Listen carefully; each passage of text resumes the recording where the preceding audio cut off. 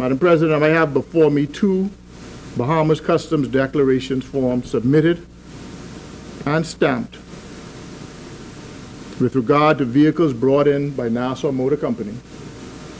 where the date of arrival of the vehicles are the 24th of the 5th, and the duty was paid on the 27th of the 10th, Madam President, the day after, and the lower rate of duty was paid. Now, Madam President, I don't necessarily have a problem with the fact that the lower rate of duty was paid. If, Madam President, every single Bahamian whose car was brought in on or around the time of the 24th were allowed to pay the same reduced rate. I don't come in this place to talk,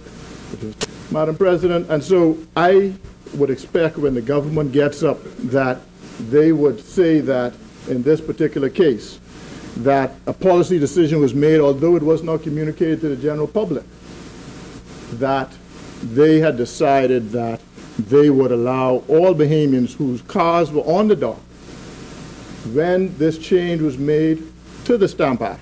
to affect their cars, that all Bahamians paid this lower rate of duty. And if they did not, Madam President, the Bahamian people deserve an explanation as to why one particular car company was able to pay the reduced rate, and secondly,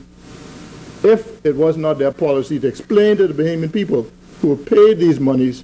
when and where they're going to get their monies back, Madam President. Somebody must speak for this. Someone must be held responsible for this, Madam President. This is an egregious offense, Madam President, to the Stamp Act, to a legal document, an amendment that was made, and I would hope, Madam President, there is a reasonable explanation for this.